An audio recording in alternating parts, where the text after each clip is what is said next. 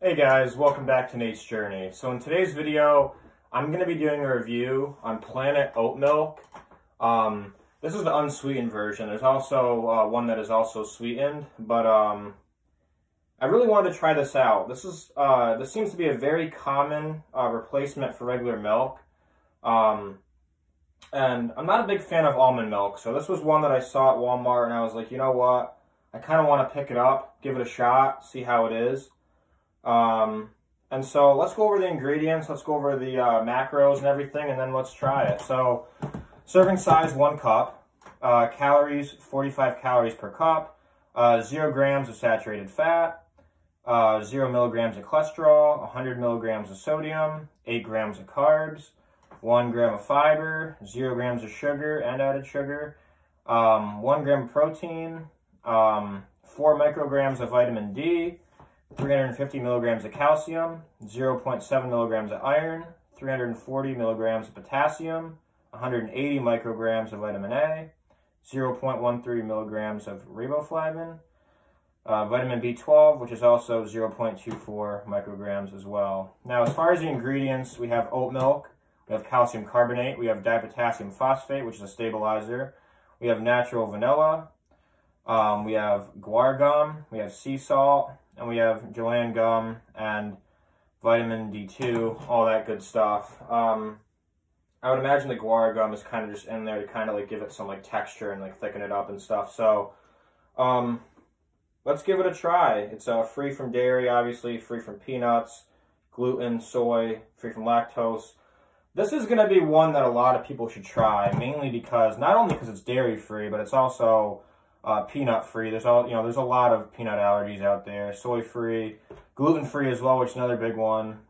So yeah, it looks really good. For this one, I'm really hoping that it's kind of thicker than almond milk because I'm a huge milk fan, but any sort of dairy, even if it's lactose free, it always seems to like mess up my skin and give me acne really bad. So I've kind of tried to, sway a little bit away from dairy. It just caused a lot of bloating and stuff for me. So this looks like a good option. So I poured some in a wine glass. I filled it about halfway up just in case it's like actually really bad. But yeah, let's give it a shot, see how it is. That's really good. That is really good. That's probably the second best thing I've had behind milk. Obviously, it's not going to be as good as milk. It's not as thick as milk because there's no saturated fat to kind of like balance it out, but it's very good. It's pretty thick too. I mean, oats are a very, very dense whole grain, so I guess you could really, kind of guess why it'd be a little bit on the thicker side. But it's very good. Let me try it again, see what...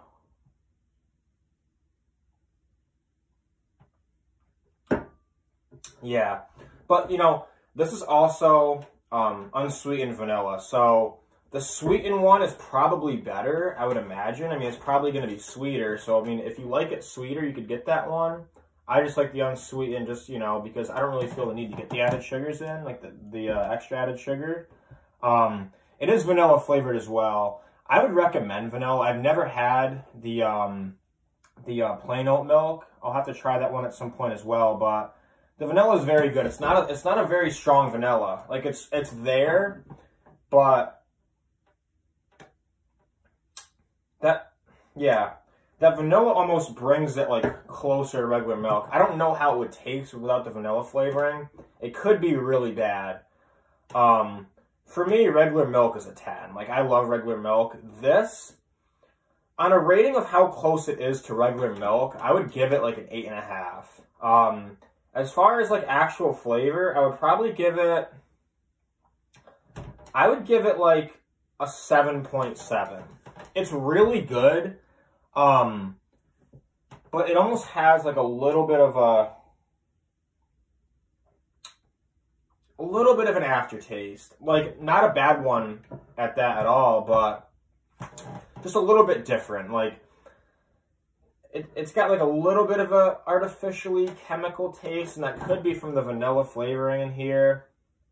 It could also be the oats. I mean, plain oats don't taste good. Like, if you've ever tried, like, plain, like, oatmeal without any flavoring or any, like, sort of protein or anything mixed in with it, it's really disgusting. Like, plain oats do not taste good at all. That could be what it's from, but very, very solid. Like, for what, like, is in this and, like, what the calories are, I really can, like, appreciate, like, what Planet Oat Milk has done here. This is really good. So let's go over 3 ratings here. On the scale of how it compares to regular milk, 8.5. Okay. What I would give it based on flavor, like just what it just overall tastes, I would give it a 7.7. Now, as far as a third rating, like based on the calories, like 45 calories, that is like nothing. And that's like per cup. Like, from the flavor to macro and calorie kind of ratio, I would give this like a 9 because that's really good flavor for such low calories. I really like that. I really, really enjoy that. It's a really good taste in my mouth that I really enjoy. So I really like this. Overall, 7.7 on flavor, guys. So that's the review out of the way. Now, I'm thinking, I just want to say one more thing before I wrap the video up. The rest of this week, I'm just going to be kind of doing a lot of, like, food reviews, kind of drink reviews, just to kind of, like, get back and, like, establish my brand on YouTube. But over the next few weeks, though, we're really going to get into more, like, dietary and workout involvement stuff. So, I just want to say that I really appreciate you guys watching the video, and have an amazing day, guys. Thank you very much for watching.